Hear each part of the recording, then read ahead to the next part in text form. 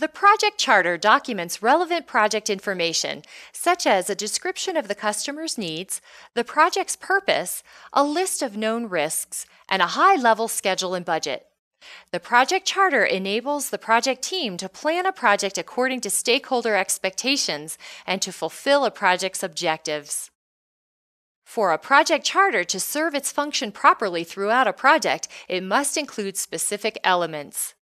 The first one we'll discuss is the business need. This is one element of the business case. It describes the reason for initiating the project, specifically stating the business problem that the project will resolve. Suppose an internet service provider's call center system cannot cope with high request volumes and is expensive to maintain. Without advanced technology that can integrate all help desk applications, service response times are poor. This could result in the loss of new and existing customers. Aware of this, the company's vice president of operations initiates a project to resolve this business problem. In this example, the internet service provider's business need is to reduce its operating costs and streamline its operations. The project will resolve the business problem by outsourcing technical support. Advanced multiplex management will help integrate all help desk applications and improve customer service.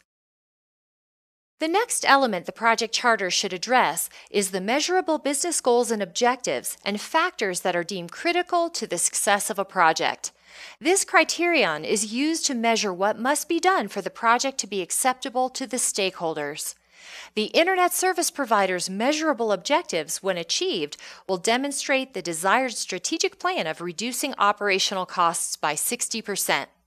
The business objectives relate to the strategic initiatives outlined in the business case. They represent planned levels of what will be achieved as a result of the project, which can be measured by actual results. The project requirements element of the project charter should state what is needed to perform the work to the required specifications.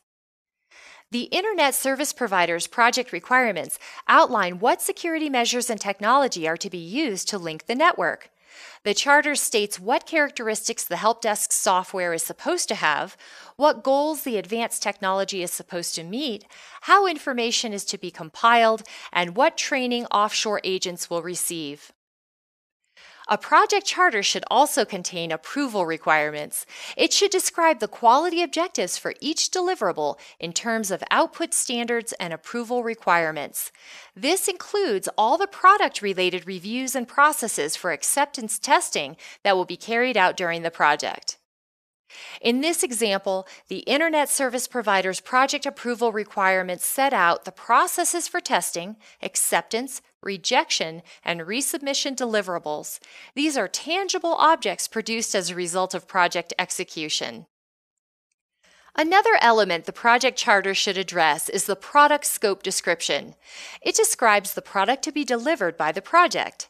This helps you to translate the project objectives into tangible deliverables. In the example, the Internet Service Provider's product scope provides a basic description of the technology and training requirements required to reduce operating costs and streamline operations. The imposed limits control the delivery of the product. The milestones and deliverables are also elements of the project charter. The deliverables are a set of outputs for each milestone delivery date. This information provides checkpoints to monitor project progress and revalidate work. The summary budget element of the project charter is an itemized forecast of estimated or intended expenditures assigned to a particular project activity over a set period. Your summary budget specifies an allocated disbursement amount for each phase of the project. The project charter should explicitly name the project manager and provide a delineation of responsibilities.